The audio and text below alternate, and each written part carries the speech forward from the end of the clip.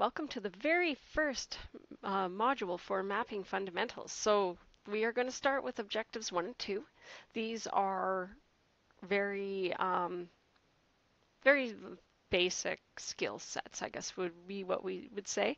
Mapping fundamentals requires you to work in industry. It requires you to, or mapping in general geomatics, you have to work in industry.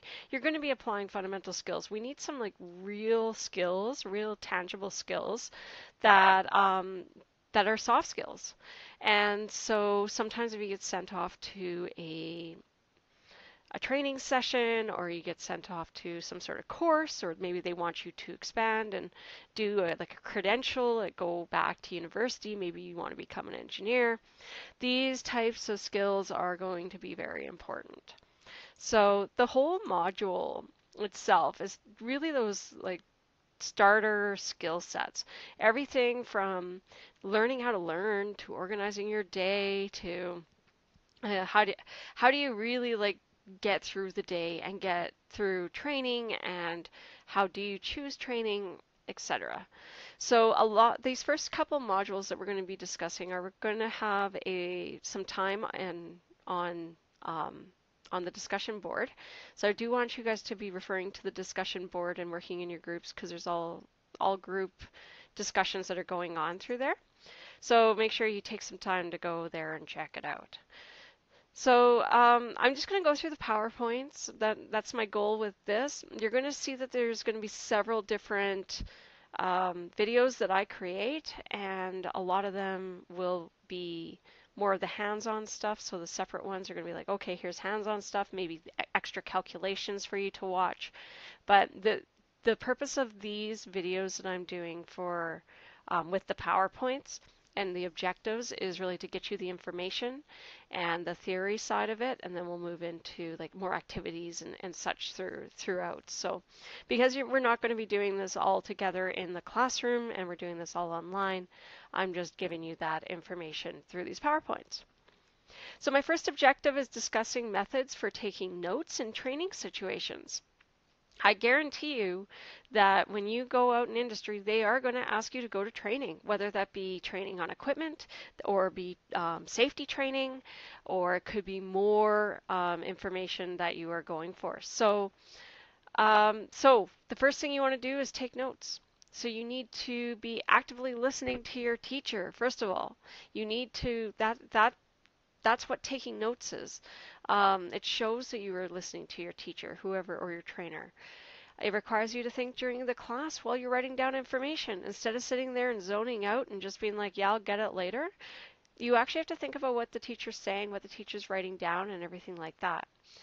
Then you're going to be connecting your ideas to your own experiences and knowledge. You each come from a very unique background and a very unique experience.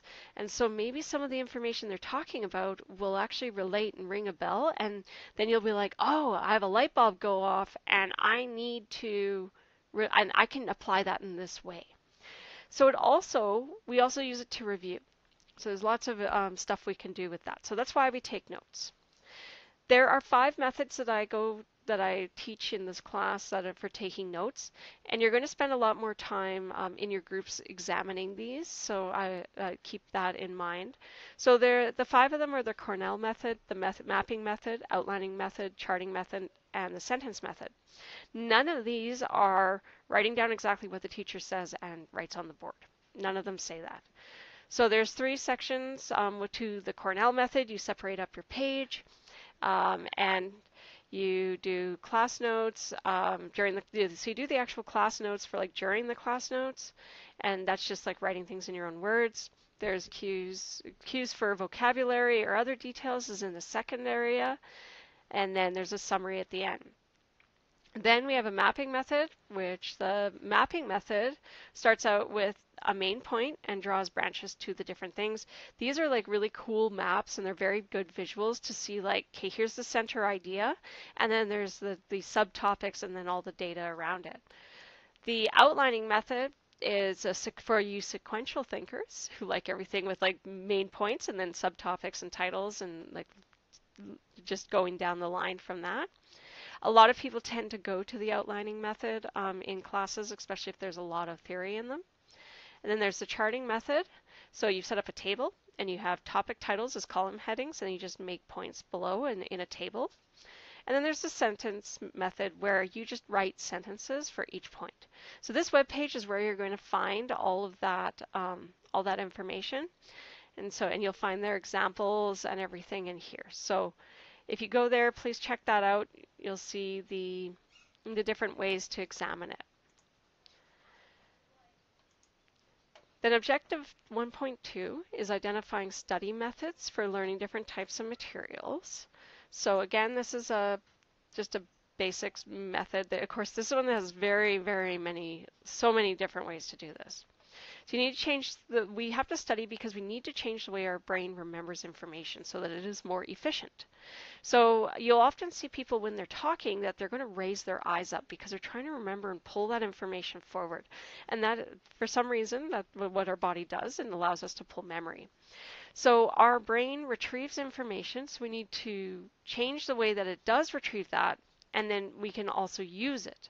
So not so much that it just recalls it, but it also uses it. So we need to change the way that the neural networks are in our brain. And sometimes you need to maybe change the way you study to improve the efficiency of how you study and of your study habits. Because one way that you did before may be too time consuming because we do have a lot more information in college that we have to remember. So just some basic study tips. First of all, challenge yourself. Don't be like, okay, I know this information, so I'm going to keep reviewing it. Move on to the stuff you don't know and challenge yourself with that. Also, space out your study sessions. Every day you should be studying. You should sit down and study and not cramming overnight. Don't cram. That's like the worst thing you can do is like, okay, I'm going to start studying at 9 o'clock the night before my 8 a.m. exam, and I'm just going to study all night. You'll never remember anything that way. Mix up your subjects. So again, you have to train your brain to remember these things, right? So we're trying to change the actual physiological component of our brain. So if you can go from one subject, spend a half hour or hour on one, switch to another, and then go back, that is actually training your brain to be more efficient at remembering that information. And then keep testing yourself regularly. Every day, sit down and ask yourself, what did I learn? What do I know? Etc. So there's the formula for great studying. Again, it comes from this web page here, so you can go to that and check it out. You'll actually see this pop up as I go all the way through the entire semester because I want you guys to go to it and remember it and go back to it and continue. And this is how you're going to remember this information.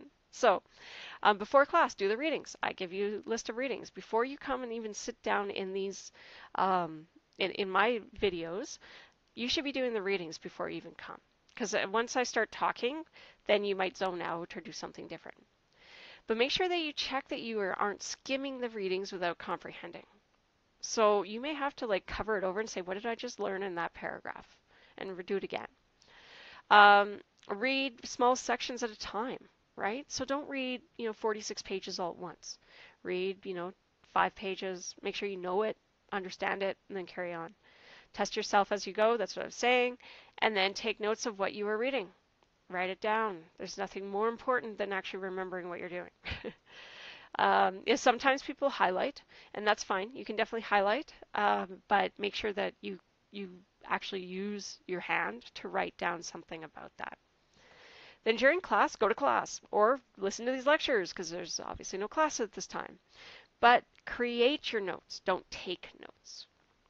Okay, so taking notes just means you're mindlessly writing down letters that the instructor has given you.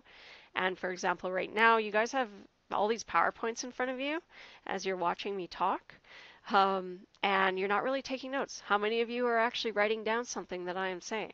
So make sure that you do that, right? And write it in your own words. Then after class, write summaries or review your notes in different ways. So, depending on the note-taking method you've done, it allows you to go back and read, and some of them have write a summary, so write a summary. It's really important that you do that because that's going to help you retain that information. Then when you're preparing for exams, breathe. Use stress reduction techniques and find focus techniques. Everybody's different, and we're going to spend some time in the discussions talking about that. And then during exams, skim the exam first. Now, because it's online, Go down as much of that page as you possibly can. Then you write the exam, then go back to any questions that you don't know or write the exam questions that you know. But don't rush. Check over your exam. Make sure that you've read the questions fully and you've answered it fully. You might have to reverse engineer it, right? So if there's something that you weren't quite sure about, and you made a note that I should go back to that question, go back to it and just reverse engineer from your answer. Does it make sense? So that you can do that during an exam. I give you lots of time, so you don't need to rush through it. And then you need to, another great thing to do is create habits. You need to practice it. You need to go over and over again. So in the discussion, we will be just talking about your techniques of what you do, perhaps what you do for relaxation techniques, or what do you do for during class, or what do you do before class or after class. So we'll be talking about that in the discussion. And then our next video will be getting into Objectives 1.3.